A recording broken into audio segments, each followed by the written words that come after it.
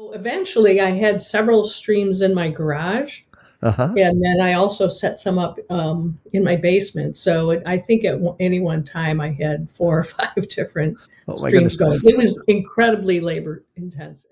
My daughters would come over because they were convinced that the mom had a meth lab going, and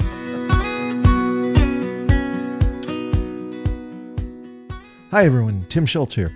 Hey, thank you for listening to the Reading the Water podcast. On this episode, we're going to visit with Ann Miller. Ann's an aquatic biologist and the author of the Hatch Guide for Upper Midwest Streams and the Pocket Guide to Upper Midwest Hatches. Ann and I are going to discuss her beginnings in fly fishing and biology, the creative work required to research and write books about flies, and we'll even tell you how a better understanding of flies might help you interpret bug actions and solve problems on the stream. Ann is a fascinating angler. I'm really looking forward to helping you get to know her better. So let's get her on the show.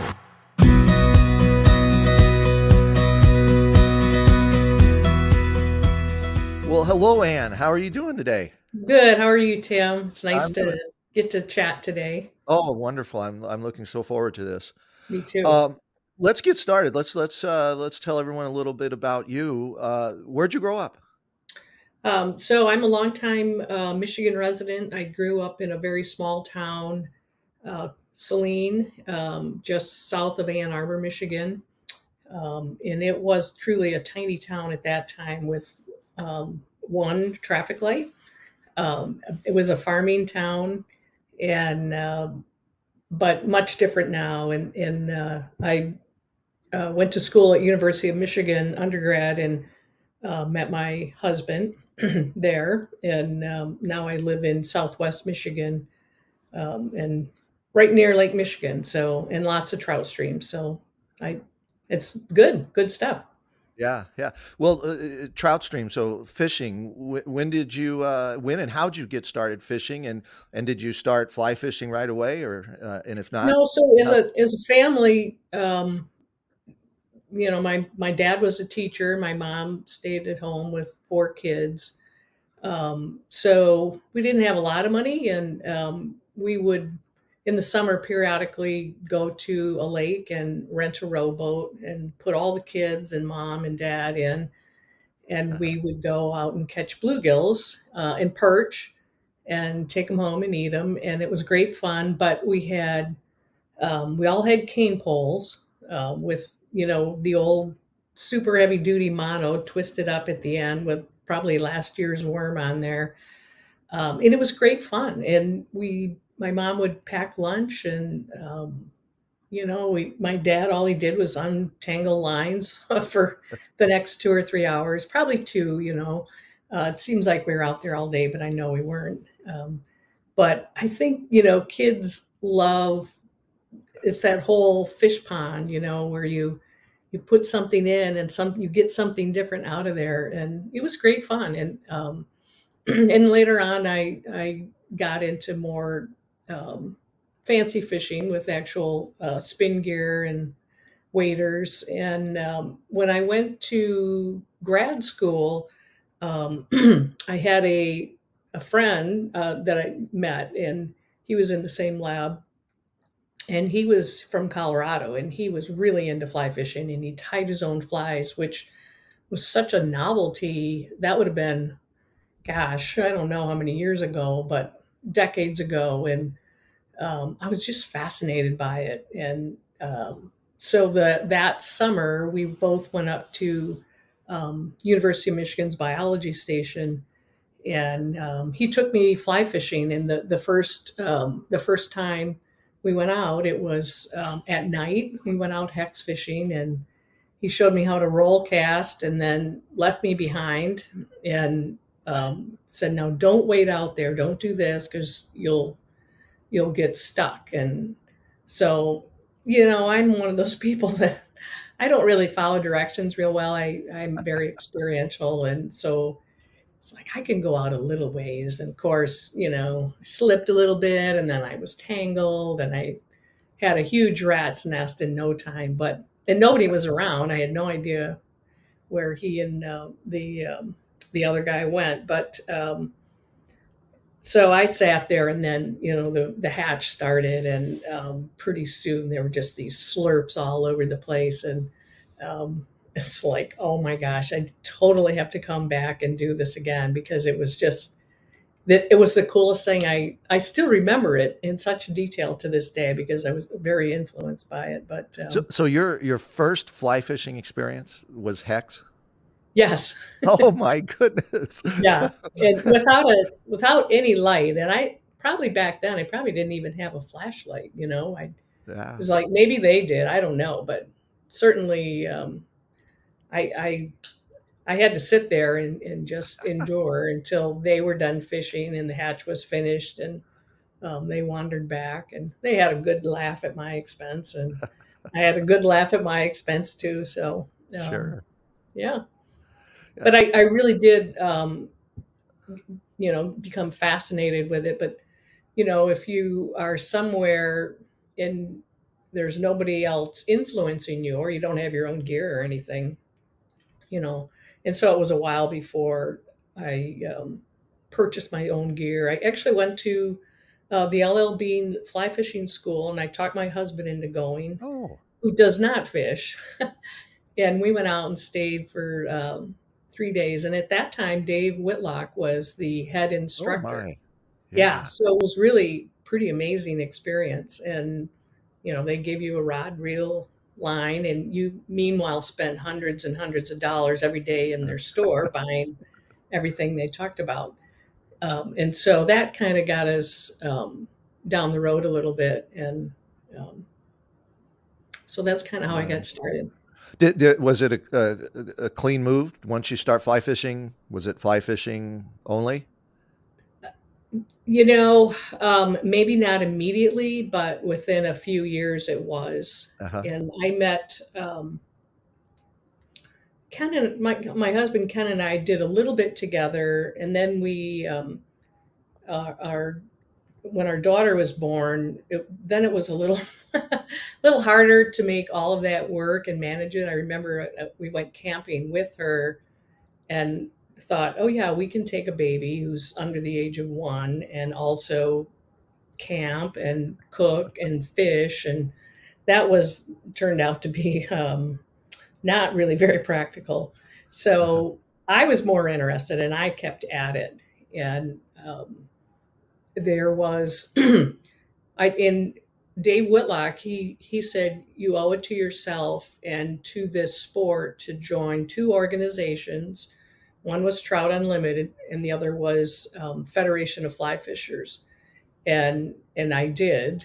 And so then I started getting um, newsletters from each, and it sounded like these groups were doing a lot of fun things, and I really wanted to reach out and become involved, and I did that.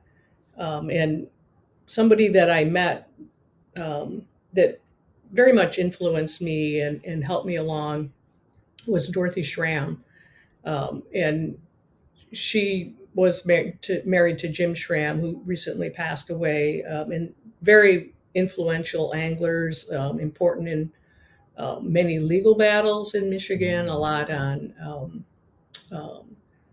hydroelectric power and decommissioning dams, and getting bottom flows. And but Dorothy is an amazing teacher, and probably just about the best caster that I've ever met or witnessed. I mean, the things that she can do with the fly rod are really phenomenal. Um, but so then, my learning just skyrocketed, and when you have a mentor and can be with somebody and they're teaching you all their little tricks, and um, you just soak it up. You're a Uh-huh. sponge. So they were very influential, and so So they were part of they were the really kind of at the helm of the Great Lakes Council of the FFF at that time. Now, of course, FFI, and that organization has changed a bit, I would say, Mhm. since. But yeah, so you studied biology at the University of Michigan? yeah. So Um, I studied. biology, I started off I had an uncle that was a pharmacist, and he convinced me that that was a great profession. And so I went to U of M to take up pharmacy, and it was okay. But I had some biology classes, and it was like, I just fell in love with that. More, it was just fascinating to understand how things work and why things, in nature are the way they are. And so I switched degrees. At first, I tried to think I could be both, and then Mhm. I committed to being a biologist.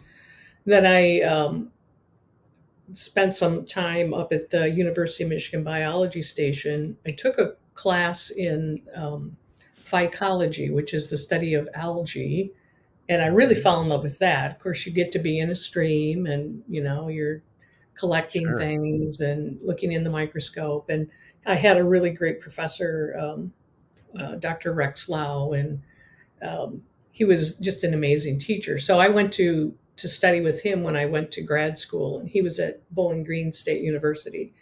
And then that summer, one of the next summers that I was at the biology station, we called it bug camp.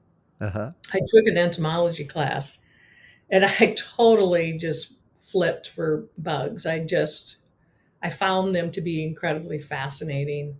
And so at that point, I was like, I was doing my research at that time for my master's degree. And I remember just feeling really conflicted, like I should have, if I had been here first and taken entomology, bugs, I would have totally become an entomologist and scrapped the algae. But so I kind of got into to bugs later. I really, as the fly fishing came along, I kind of dovetailed fly fishing with the bugs because nobody else.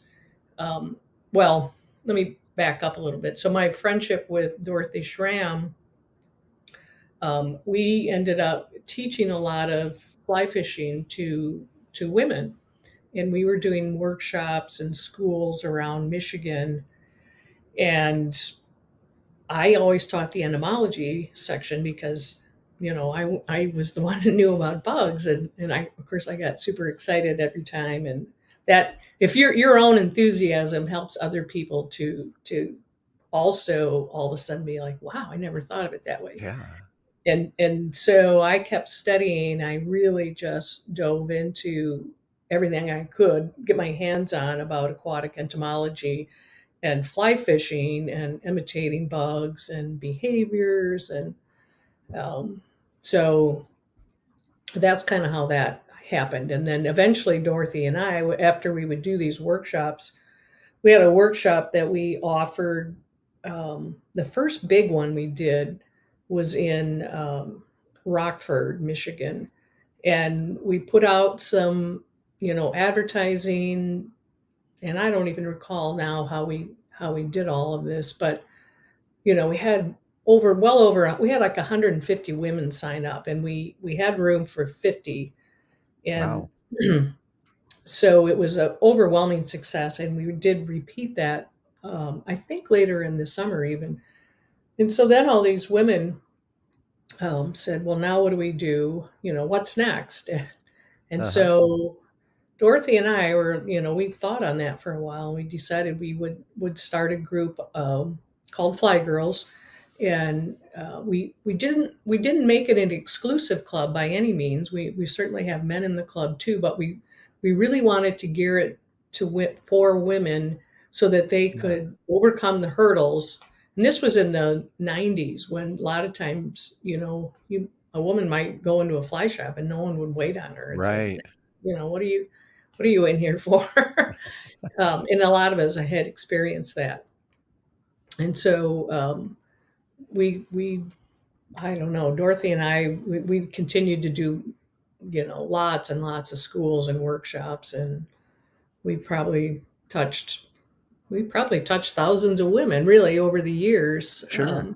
And Fly Girls has been just a great organization. Um, it's allowed women to learn about fly fishing in a very, you know, nonplussed environment, to ask questions, not be, fearful at all, to get help with buying gear or and so forth. Um, and then, but the other thing that, and really we didn't want to have a club that required a lot of administration and work. We just wanted to get Sure. together and fish. Right. Right. And so that worked out well. And we as a board, on our board of directors, we only meet virtually now for the business part, and then we the rest of the year we just have events where we get together and fish or tie flies, and so Mhm. we have 8 or 10 events a year that's what we do. And um, the result of that is that initially when we first started, there were a few of us that were kind of leading the pack, but as a result, all these different friendships formed, and then little pods of people could go off and fish on Yeah. their own and plan their own vacations and fishing events, and that was something that I guess we hadn't really foreseen, and it was really, I don't know. That's probably makes me as happy as anything does. Just that Uh-huh. that happened, and Yeah. so. Wow. So how did this convergence happen that you bring fly fishing and your love of bugs together and you put out the first Upper Midwest Hatches book? So, um, let's see. This would have been so one of my friends in Flygirls worked in, I forget now exactly what her title was, but she moved away and she was living in Colorado, and she was in the book industry, and I don't know, somehow in the publication end of it, but she was at a show or a, something professional, and she met Frank Amato. And Frank at that Yeah. time had published Hatch Guide for Western Streams by Jim Scholmeyer, Hmm. and then recently had come out with Hatch Guide for Eastern Streams by Thomas Ames. And Sue, my friend, went up and said, "Well, when are you going to publish one for Midwest Streams?" And he says, "Well, I don't know anyone in the Midwest. Do you?" And Uh-huh. she says, "Well, actually, I do." And so she connected Frank and myself, and we talked on the phone. And um, I knew a lot about bugs, but I was not an expert at that time. And so I said, "Well, let me think about this." He said, "Would you be interested in undertaking something like this?" And I said, "Well, let me let me think about it." And so I just I don't know. I thought about it for a couple of weeks, but it was like, yeah. I also had 3 daughters at home, and all of that, what all that entails. They were, in elementary and um, middle school. But I just said, "Yeah, I'll do it." And he said, "Well, how long do you think you will need?" And I said, "Well, I think I could do it in 3 years." So, which was not enough time. And also, Yeah. but that's how we got together. And so, to that end, we we signed a contract, and it pretty much started January 1st, which was not very smart on my part because there's not a lot going on January Right. 1st in the world of bugs. Uh-huh. So I started going out and collecting and identification and photographing, and I had to teach myself all of this. I didn't have. I had a friend that helped me with a couple friends that helped me with photography, um, and figuring out, how to photograph insects that are moving, how to slow them down, how to get the lighting right. And as I went on, I learned a lot on my own as well. And And but was this full time for you at that point? yeah, it Yeah, was. yeah. So that first year, I was having good success with photographing nymphs and Yeah. larvae, which, there are some tricks to slow them down and get their pictures without, you can put them in the freezer, but if you leave them in too long, then they're going to die. And Yeah. there are other little tricks, additives that you can, you know, put in and will slow them down. But again, if you add too much, you kill them. So there was a learning curve there. But as far as adults, I was having a lot of trouble getting insects back to my. So I was taking I set up a photo studio at my house, and Wow. I had decided the way that I wanted to photograph them was I didn't want it all on a blue background, or I wanted it. And if you have a totally natural background, it's very distracting for identification. So some people had set up, taken pictures against green leaves and things, and you Uh-huh. can't always get your lighting right, or the best way to, if you can get a 3/4 perspective on an insect, that way you can see the head, wings, tail, body. Um, and you can't always get that. It depends on how well the insect's cooperating. So, but 90 degrees flat, to somewhat turned is best. Yeah. Anyways, a lot of that, and if you're trying to do it in nature, then obviously the insect can also fly away. Right. So I decided I was going to photograph them at home, which meant I had to capture them in the field, bring them home. But then I was also running my kids around after school to dance or to band practice, or, any number of things. And then I'd get home and I'd get my insects and they'd be dead.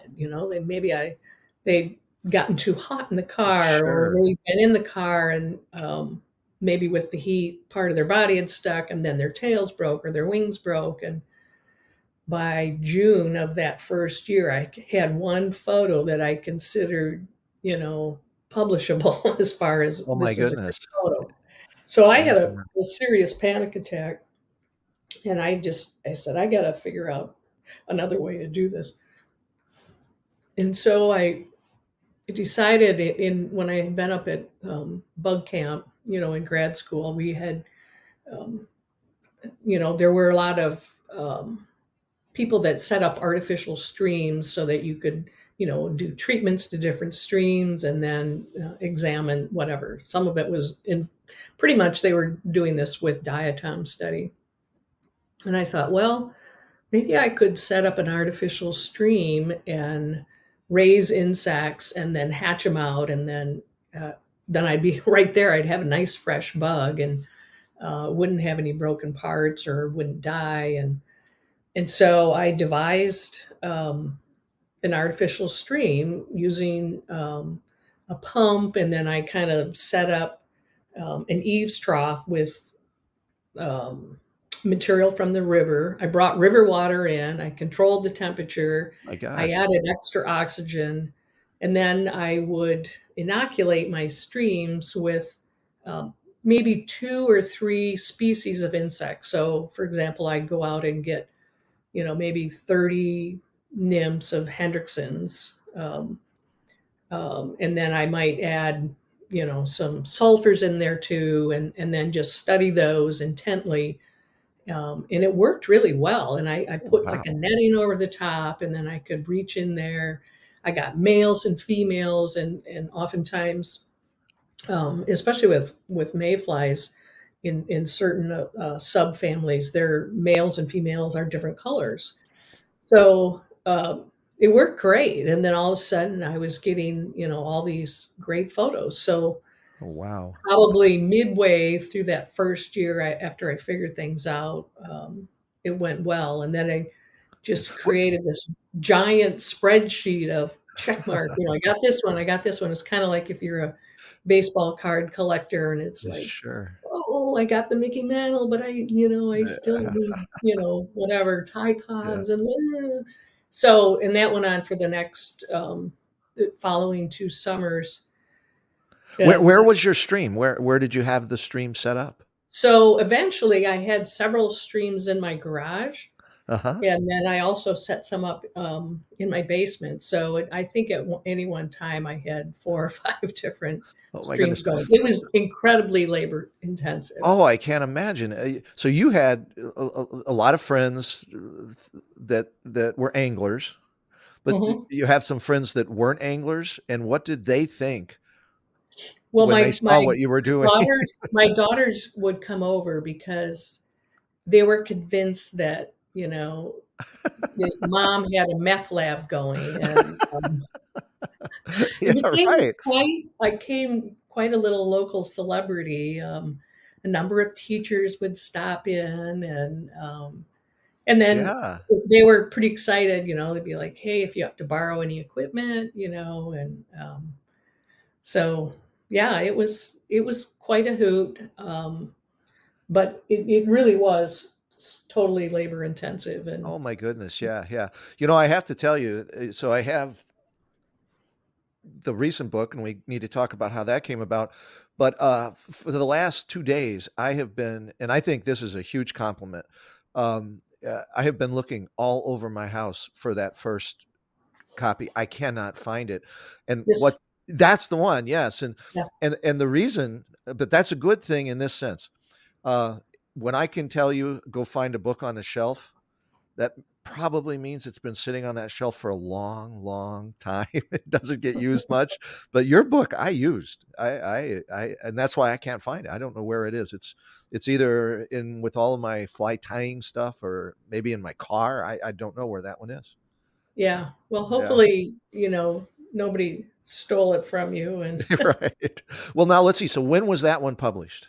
so that was published in, I think it says 2011, or does it 12? Okay. Um, I'll tell you right here, 2011, but Yeah. it was published in at the very end of December. So really, technically, it was 2012, Uh-huh.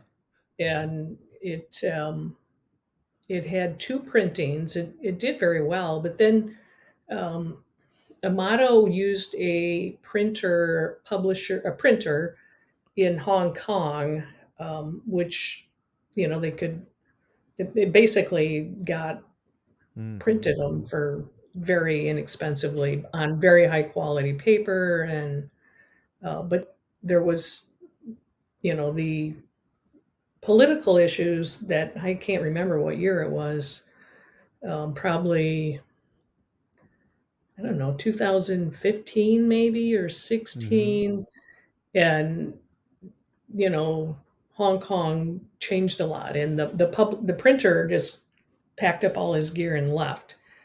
And Amato, I don't know, I don't have the whole story on that, but they dropped most all of their books. Oh. Um, and that was it, and I found out the hard way. I went to order more books, and they're like, "Oh yeah, they're gone." And yeah, right now we don't know when. I don't know if we're going to print those again. And Oh then I wow. found out, the other books had also gone out of print. So not very professional in my opinion. But Right. so I was so angry, and then I was, just pouty about it. And then I decided, well, you know how to do this, you can reprint it yourself. And I started to explore those options. And then COVID hit. Right. And um, I had also reached out to, well, I think, I don't remember the orders, I might have reached out to Jay Nichols, um, or I think her my name is it Jane Schnell. I forget. She's kind of head of that, but Hmm. it was COVID. Nobody was in the office, and I kind of fell through the cracks. And then I just started to pursue self publication, and then later on, Jay tracked me down. I think in September, and I talked to him for a while, and then I just decided, okay, I'll go with Stackpole, and I'm glad Uh-huh. I did. They've got a really, really wonderful support staff, really good editors. amazing editors, actually. Oh Um, yeah. I mean, there were, so all of the flies, I had local people tie who are really exceptional tyers, tie most of the flies and submit the recipes. And the editor that I use for the fly tying, she was like, "Do you mean hare's ear plus or hare's ear ice dubbing, or do you mean?" And it was like, "Oh, I." Wow. So I had to go back through a lot of the recipes and really clean them up. She totally, put a candle to my feet there. It was kind of Yeah. like, but for It it better. I it mean, shows. That book is very professional. It's wonderful. thank you. Yeah. Well, the other Yeah. thing, over the years, as people would say, "Oh, I really like your book," um, but the first one, and they said, "I wish you had the page number for the fly tying recipes." And I thought, that's a great idea. Of course, that means that, once you have the copy to edit, that means I have to go back there and do all of that. Right. And the same with the index. I don't know if you've had to write an index, but an index is incredibly painful to write. Mhm. And I think people must think that, Uh, oh, well, that's probably done, by the editor. But no, it's done by the author, and um, it's painful. But if you have a good index and you're the end user, it's terribly important that it's exactly. correct. So in this one, the second one, I wrote two indexes, one for the scientific names of the bugs, and then one for the fly tying recipes, which, Uh-huh. so I put quite a bit more into that. And of course, I added all of the terrestrial insects, which I had intended to do with my first book, but I ran out of time. Uh-huh. So, so Yeah. Let me ask you about the fly tires. I recognize many of the names in your acknowledgement. Um, was that difficult to get them to help you with the patterns, tie some patterns for you, or most of them uh, happy to help?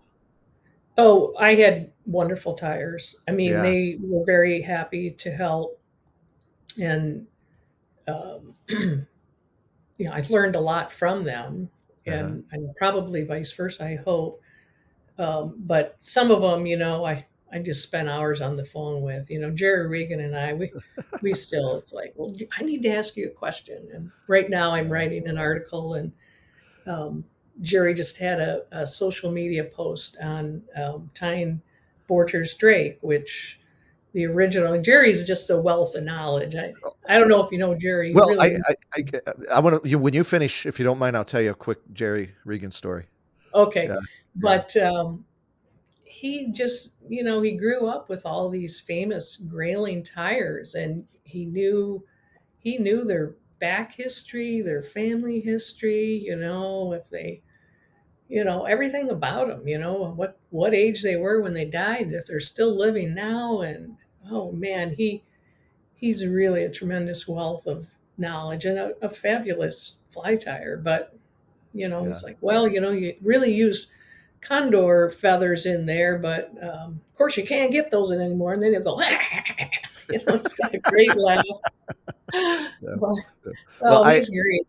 I was I took a trip into the Lower Peninsula and spending time around Grayling, and and I got up one morning and I went to I forget the name of it, but I went to one of the cafes in downtown Grayling, and this guy comes in, big tall fella, and he just holding court in that, telling jokes, and they're referring to him as Jerry, and I thought, I kind of recognized his face from things I had seen before.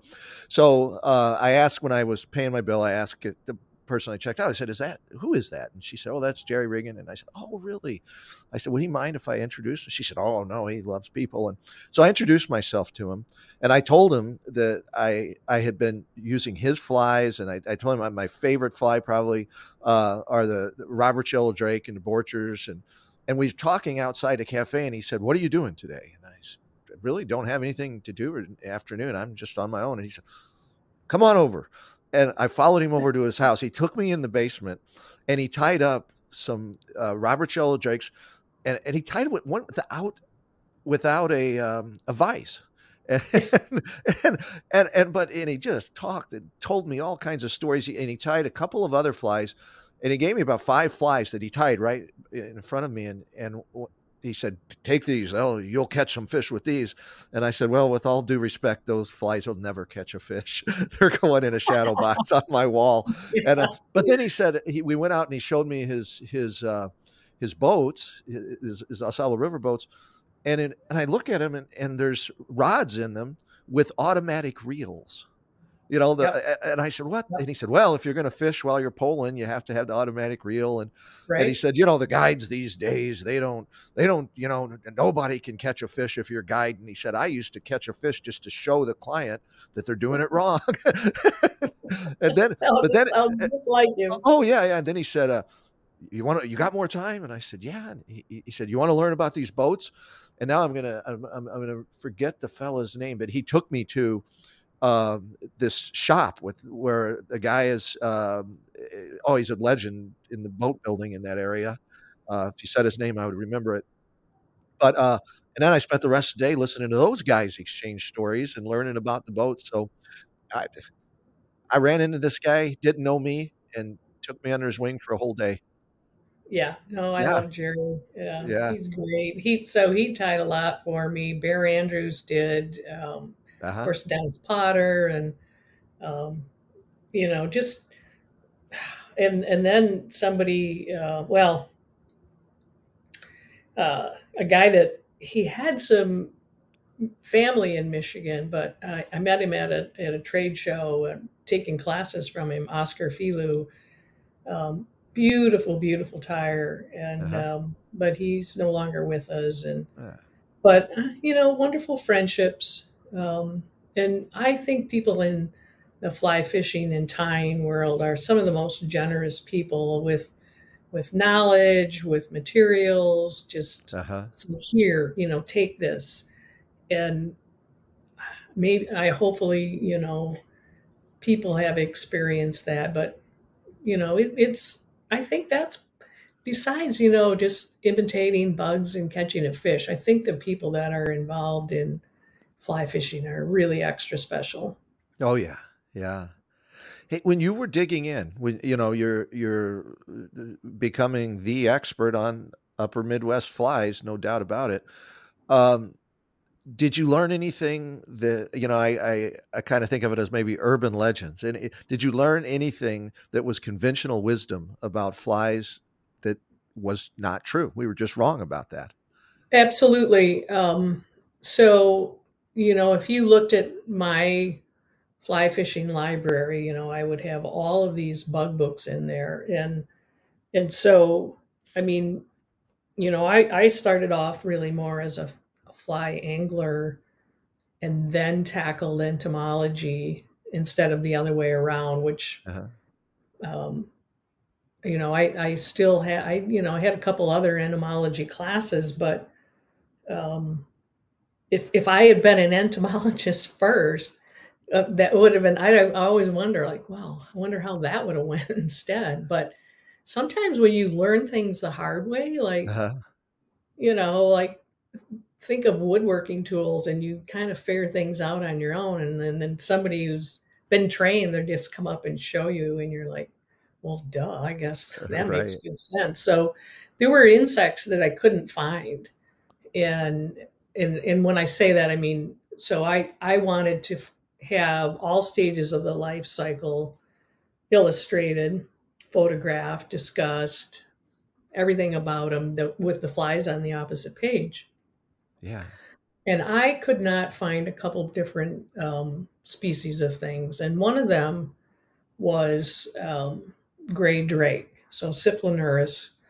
And I found that in a lot of cases, there were, texts or articles or even books that would write that the habitat that they live in is like, we're not really sure, but we think it's here.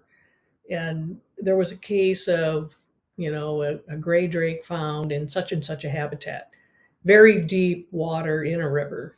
And I probably could go out there and try to, and I'm not very tall. I be trying to seine these areas, and there were no gray drakes. And so I just started sampling. I would go to different sections of the river. You'd think, well, I don't know what's in here, but I found areas where in the nymphal stage where insects would migrate back into, and it turns out the gray drake was one of them, and then a few others, and I won't get into all the different bugs. But once I figured that out, I did start. I wrote about it. I do write for Michigan Trout, and have written about that. But they actually, the eggs are laid in a gravelly section, and then they live for a year. But over the course of that year, they migrate into other areas, so into more shallow waters and back up into little tributaries. And they especially like, I found them associated with plants along the shoreline, and I found them in there by the hundreds. And of course, at the time, I didn't have a camera with me, and I've never been able to find that again. But someday I will.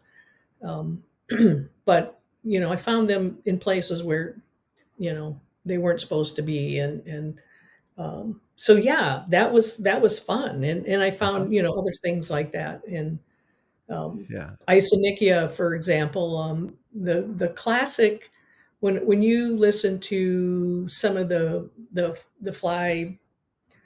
professional fly anglers, and it's like, oh yeah, Isonychia crawls out to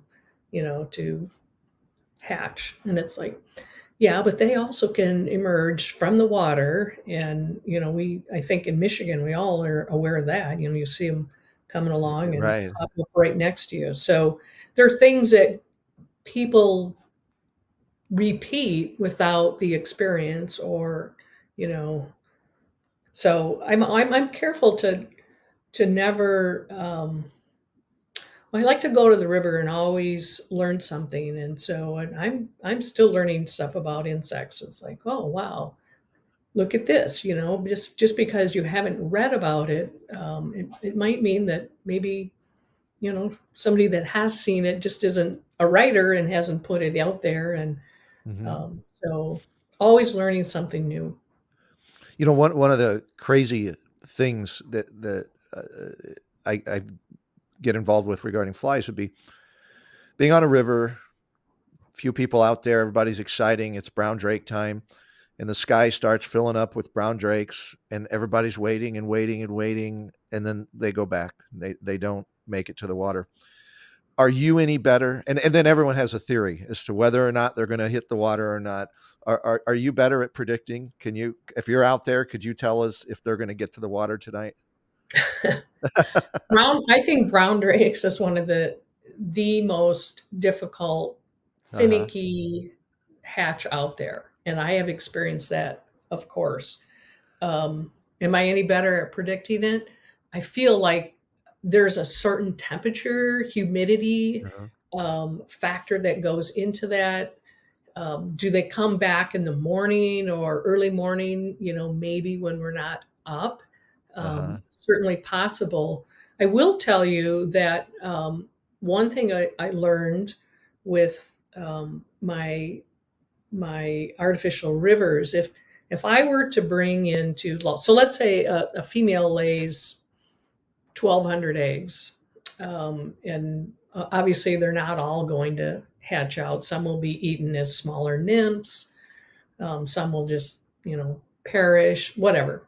So, but of that clutch of eggs, so they're all identical. So ideally, they should all hatch at the same time. They probably won't, but they're going to hatch within a certain amount of time from one another. And the first to hatch out are males, and then males might hatch for a couple days in that cohort before the females start to hatch. And so oftentimes, I'll sit there and I'll look at, um, especially with brown drakes, when you see, I mean, you can tell males and females in flight because the males fly up and down typically, depending on the species. There's a couple that fly side to side, but males will fly up and then fall back down, and then fly up and fly back down. So Hmm. when you see a mayfly swarm and you see, insects flying up and down, then those are probably all males, and they come to the river first, and they are emitting some pheromones and hoping that the females show up. If the females don't show up, then the males just they have to preserve Sure. some energy to attempt to mate later, whether it's early in the morning or they come back the next night. And then my experience in raising mayflies, some of those bigger mayflies like brown drakes and hecks, they can live, 2 or 3 or even 4 days Hmm. um, on their energy. If they're flying around and stuff, obviously probably less. So when I look at a swarm, I'm looking at them, and if the lighting is just right and you can see males Uh-huh. only, what you really want to be looking for is then the females coming through. They're going to fly straight through, and then the males will attempt to grab her and mate. So that's really what to look for. And Uh-huh. when Uh-huh. you see males and females, then you're going to have at least some kind of a spinner fall. The other thing is, for sure the females are going to come back to the river, but sometimes the males, they might continue to mate. So they don't necessarily fall and die in the river. Some will, but certainly, most all of the females will as they try to, get down to the river to lay their eggs. So Hmm. one thing I tend to do with my spinner patterns that I tie is incorporate an egg pattern to illustrate that. I don't know if it makes a difference to a fish, but whatever leg up we can have, Right. Right. take, right? Well, I used to want the brown drake hatch. I would plan my trips around brown drakes to most. It was just something about it. Big flies. You just think, oh, it'd be easier to catch big fish. Lately, I have been missing brown drake hatches because you probably here's the worst thing that can ever happen with brown drakes. You're on the third night, and it's like nothing has happened, and you're all excited. The air fills up, and then the next thing you know, there are so many bugs on the water that you can't catch a fish. you know, I'm thinking like something the size of a dinner plate has over a dozen flies in it. So not only do they have to hit your plate, they have to hit your fly out of all of those, and it can be crazy. What is your favorite? Do you have a favorite hatch that you really want to hit every year? And do you like emergences, spinner falls, all of the above? Oh, I like all of the above, and for different reasons. So there's something incredibly exciting about fishing at night. It's really spooky and scary, and the the all of those feelings, that you hold right here. It's like I'm terrified, but I'm also super excited, and then you hear this just enormous feed in front of you. So I have to say, I do really love that. So I do love Hex. Hex, Hex sure. are another one that you can spend a lot of time waiting, and of course you have to. There's always all the mosquitoes and all of that. But one that I'd love and goes on for quite a while is Isonychia, and you can kind Uh-huh. of get Yeah. your nighttime fix, and then if you have to hike out of someplace at night, it's not quite as bad coming out, at 11 p.m. as it is coming out at 2 a.m. Right. And they're a big bug, and fish really they're really starting to look up at big bugs when Isonychia come along, and I like them a lot.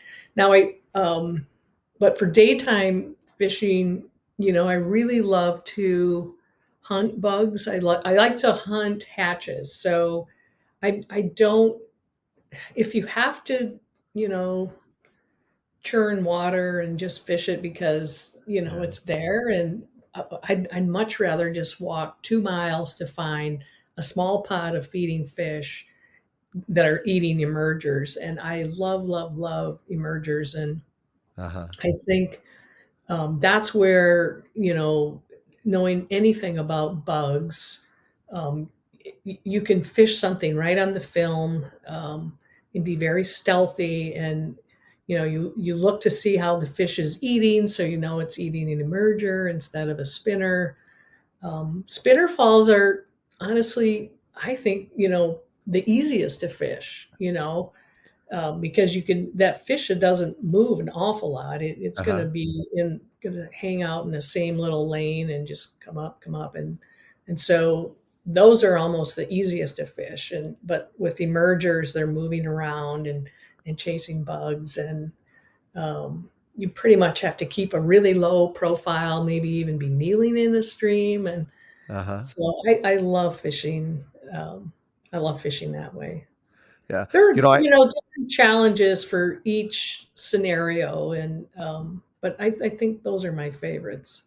the I haven't fished hex hatches a lot. There are very limited opportunities in the UP, and so I tend to come down and fish. It's almost more of a social event for me. But the people that have asked me, they think I can tell them how to fish for hex. I said, well, the first thing you want to do to practice fishing for hex is go out late at night and go to a river or a pond to work, anything, and then have one of your friends take a big bag of bricks along. And while you're standing by the river, every once in a while they're going to throw one in the water right next to you. And you got to get used to that, because otherwise you're going to be too scared while you're out there. Right, I remember the right. first time I hex fished that, I could not believe it when the first fish rose. I, I'd never seen anything like that. Oh yeah, it's terrifying. It's Yeah, just terrifying. And then while you're waiting, when a beaver will come along and slap the right. water, that just about, gives you a Yeah, heart attack. It's just, no, it's great. It's so fun. Or you hear a deer, or yeah, yeah. it's all great fun. It And is if you're neat. by yourself on top of that, that makes it all that much more. I like to go with somebody, but Yeah, if there's nobody around, I'm still going to go. And yeah. um, Is is it easier to match flies when they're small, when they're medium, when they're big, or do you find a big difference there? Like, are they less discerning, the fish, you think, for the bigger flies, and the pattern doesn't matter as much? that's a great question. I think a lot of it has to do with how fished over the fish are, and is it night, and what are the materials very lifelike, natural, or is there? That's a hard question. Uh-huh, uh-huh. When you're imitating some of the smaller hatches, a lot of times it's less the fly than it is the tippet, I think, in my Uh-huh. experience. Uh-huh. And and whether or not you have a good drift. I think if you put a bug that in a fish's lane that's pretty darn close to the natural, um, I think the things that I tend to change up more are I drop in tippet size, and I check my angle, and am I getting a good approach in here so that I have a better drift so that it's not Right. dragging. Yeah, yeah. Yeah, I often tell my friends that our number one job is to not offend the fish. That's it. I mean, they're probably going to eat a lot of things as long as something doesn't offend them about it. Yeah. Yeah. Well, and Uh, the other thing, like, with whatever hatch you think you're fishing, sometimes it's not what they're eating, right. and that's when you get humbled. And if you're not willing to, I used to go to Joann Fabrics and get like a little piece of like bridal veil, and Hmm. kind of hold that in the water to see what was in there. This was before I was really well, it's like, if I've been doing it a long time, let's just say that. And you Yeah. would It's like, oh, look, there's a little yellow stonefly in here. Let me try that. Wouldn't you think they would eat the brown drake instead? And so we Yeah. don't really know why fish are eating what they're eating when they're eating. But if we don't ever try something different, then we just say, well, that wasn't a good fly. It wasn't a good brown drake, and Right, taste. right. Yeah, you're probably right. Um, Yeah, so that's those masking hatches are those are what really humble us. And yeah. now they make a really neat little. Oh, I've just blanked on the name of it. It's a little net and it's a little seining net that goes over your net. It just Right, you, right. you Velcro it on to the neck of your um, landing net, and then you can stretch it out. It's called a oh, something seine. Um, Anyways, it's pretty cool. I could pull it Yeah, up. sure. Anyway, Yeah. it's called Hey, a net. It's called a net seine, I think. yeah. Yeah, and it's only about this big, just a little puffy thing, and it's basically Joanne fabric netting with a little Yeah. elastic, and it stretches out, and then you can put your net in the water. And oh, it's called a Uh-huh. quick seine. That's what it is. Quick Quicksand. seine. Yeah, that's it. Okay. Okay. Anyway. So you said when you started working on the Upper Midwest Hatches book, there was a book in a motto for the West and one for the East. Mhm. So how so somebody gets really familiar, they understand the bugs in the Midwest. How hard do you find it to adapt to the Western bugs or the Eastern bugs? If you understand something about the way it works, is it make it a lot easier to Oh, adapt? it does. It certainly Yeah. does. So, um, it, if you so Midwestern and Eastern bugs are quite similar. There's a lot of overlap. We have some things that they do not have, and vice versa. Uh-huh. There's a couple things that they have that we do not. But I think if you know your Midwest or Eastern bugs, you can fish, anywhere. I mean, if an Eastern angler came here to Michigan, they'd be able to just learn a couple other things, and they'd be very comfortable. Going west, honestly, because we have more habitat here in the Midwest, we have more different insects than they do. They have a lot of, um, they just don't have as many mayflies as we have. Um, they have probably more stoneflies, Uh-huh.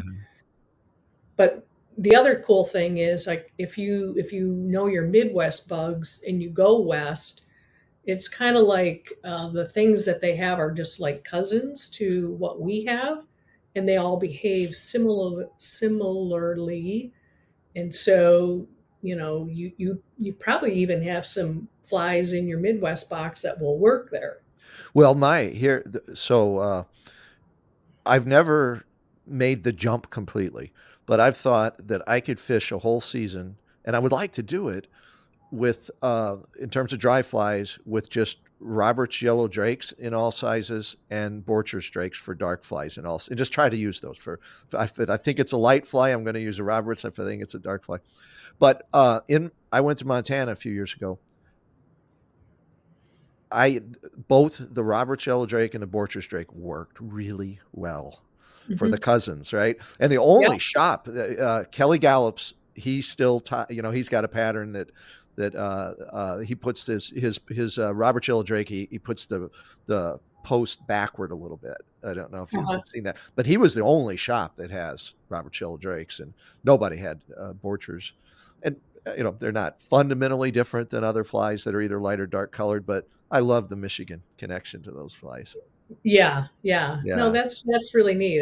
It's so there are a lot of blue winged olive patterns that I think, with those two, it would be hard to tie. I guess you could tie a Borchers that I don't know how you could tie it that Yeah. small, but if you could tie it at a size 18, Uh-huh. you know, um, Yeah. I- Yeah. but yeah. those are two great Yeah. patterns. I try to look at, people will say, well, what's the best fly to always have in your fly box? And it's Right. like, Right. that's kind of, Yeah. it's like you're asking the wrong person that, because Yeah. I'm probably gonna have more fly. I probably have too many flies, but I mean, if you said those two flies that, Borchers and Robert's yellow drake, Yeah. and you were having some kind of caddis emergence, then you'd probably be in trouble. Right. Right. So Right. I mean, there are a lot of good blueprints for patterns. So Robert's yellow Yeah. drake, that's a good blueprint, and so is a Borchers. I've started fishing a lot of clinkhammer patterns. Oh, Those are I, just so awesome, and you can time it all. That's a blueprint, right? It's like, yeah. okay, Yeah. well, it's tight, and this size, this size, this size, this size. Change up body color. If I could have one fly, it's my modification to an X caddis. Uh-huh. I basically put a shuck on a clinkhammer hook. I dubbed a body. I put a peacock herl for the thorax and deer hair. I'll fish that in mayfly hatches, caddis hatch because I love that it's in the water. It's Yeah, yeah. and the cool thing is that you figured that out, and truly, when a mayfly and caddis are swimming to the surface, you can get away with, it's quick, so fish aren't going to study it for, in most cases. I mean, if you're in super technical water, um, which, then that all changes. But that's Uh-huh. that's great. That's an Yeah. awesome analogy right there. Yeah, yeah. Hey, let me shift just a little bit. You write about some of the environmental issues in the book in the beginning, and are you noticing? Are we noticing things like climate development, water use, changing the hatches in the Midwest? I would say yes. So of course we've had, some really weird winters. Right. Not having the snowpack, not having that water feed into our rivers to replenish them through winter and then into spring. I've noticed a lot of changes with hatches not being as prolific. Um, and then, with just our weird weather. I mean, Yeah. with I've fished with Johnny Ray on the Manistee and on the upper Manistee, and just places where, the river level is so darn low that even whole banks where hex have always reliably been, or Wow. the bank's gone because the river level is so low. So, um, Uh-huh. those hex they have to move. I mean, they would, if the river is coming down slowly, then the hex will move and find other suitable habitat. Um, but who knows if they all make it. So, I feel Mhm. like some of our hatches have changed quite a bit. Uh-huh. Uh-huh. And the weird, suddenly super hot when these heat is insects can survive cold more readily, let's say it, than heat. Heat Uh-huh. ends up drying insects out, and Yeah. they're gonna be more apt to die on the wing in super hot conditions. Mhm. When conservation organizations get involved in stream improvements, I always think that the number one goal is to make better habitat for the fish. How important is it to make better habitat for the bugs? Well, that's a good question. So, with I think about the Asable River, and Uh-huh. it's a multi-use river. Of course, it has the famous canoe race in July, um, and you've got the people that have a more of a canoe mind, wanting to pull, for example, wood out of the river just so Uh-huh. that they can go flying through there. And all that dead wood in a river provides just an enormous amount of substrate for insects and food. Everything that's in a river and decaying something's going to come along and eat that. And Uh-huh. so it's not only food, but it's also, a little home. They'll hide in there. And so pulling things out, that's a bad thing. Is extreme improvements. Um, you know, I I'm trying to think of an example where something was bad, but I think a lot of times, the people that are doing that they're doing it for fish, but they're doing it with natural materials, whether they're Uh-huh. building bunker structures or whatever. Those are all going to have natural materials in there that'll be good for insects. Sometimes I think that, you know, silt is looked at as a bad thing, and it can be a bad thing if it so, for example, like in some rivers, where I'm thinking of below a dam, for example. Uh-huh. So you've got good gravel and rock and everything. And as they start to take a dam apart, a lot of times mistakes are made, and you'll get a huge amount of silt that will wash into a river. And suddenly that's going to be bad because all of the bottom fauna that's relying on the gravel and feeding on gravel and rock, maybe eating algae and stuff on there, if all of a sudden it's covered in silt, that's no good, and those Uh-huh. insects are going to have to move out of there until the silt can wash away, which can sometimes be a long time. Sure. Probably worse is when sand washes in, because sand doesn't really support an awful lot of insects. If Uh-huh. it's a sandy, gravelly mixture, that's different. But there's just not a lot of places to hide in sand, or there's not a lot of food on sand for insects to Yeah. graze on. So those are things to keep in mind. But on the Uh-huh. other hand, if you have a silt bed, certainly in a river that's not been disturbed, that's good because, we know there are insects like hexagenia that live in there, and that's where they thrive. So it's kind of, I think when those improvements are made, you have to be mindful of what's there. Don't take a big dead tree out of there just so you can have a better cast. I mean, it's like, what are you going to change here? What insect wise, fish wise? That probably was hiding a number of fish as well. So, Right. Right. What are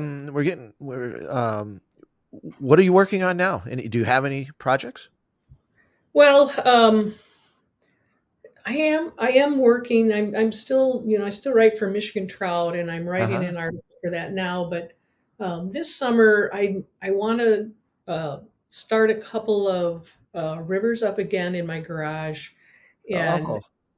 one thing what I'm trying to do, and this is a big undertaking, but I've done some work where I'll bring in just one species of mayfly or caddis and try to video the insect as it's naturally emerging, Uh-huh. because and then when you get to show that to people and at a club or something during a Yeah. talk, and they can actually see in real time how that insect is emerging, Yeah. and then you can always look around and just see all the fly tires, and they're like ding ding ding ding ding, and they're thinking about what materials they can use. And but that involves me sitting in front of a tank for Yeah. literally, I mean, hours, and hours and hours and hours and hours. And um, I think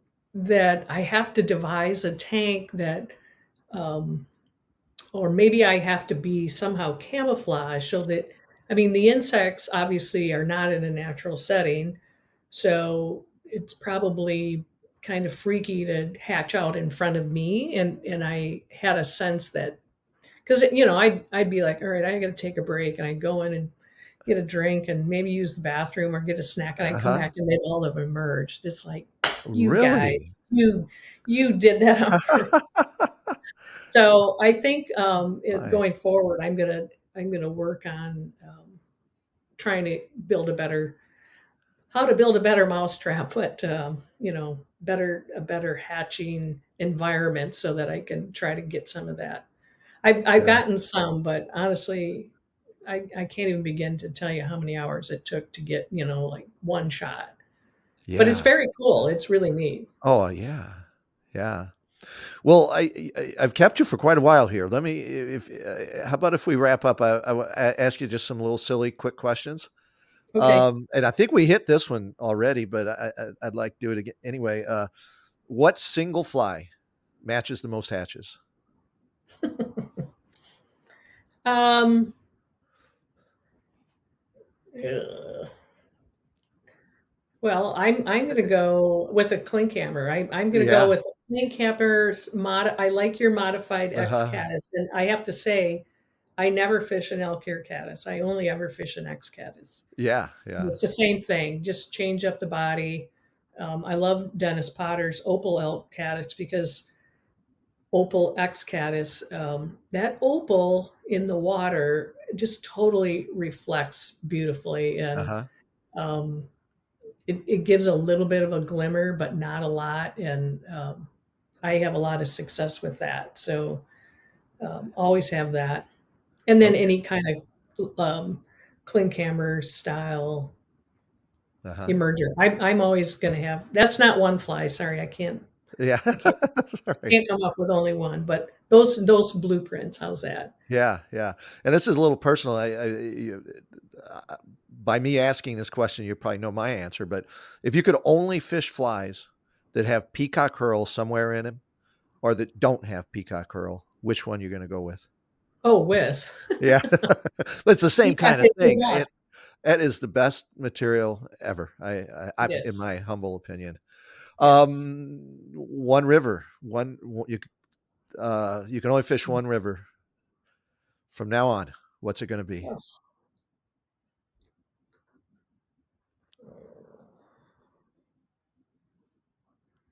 Uh, Sophie's choice. yeah. Wow, man, I don't know if I can answer that. That's a good thing that you can't. That right? Yes. That means you I have a love, lot. you know, whatever river you're standing in is your Uh-huh. favorite river at the time, right? But Absolutely. I like to approach all rivers, you know, just very methodically because everyone is different and you Uh-huh. think it's like you prepare and you go and it's like, well, I think these things are going to happen. Will they?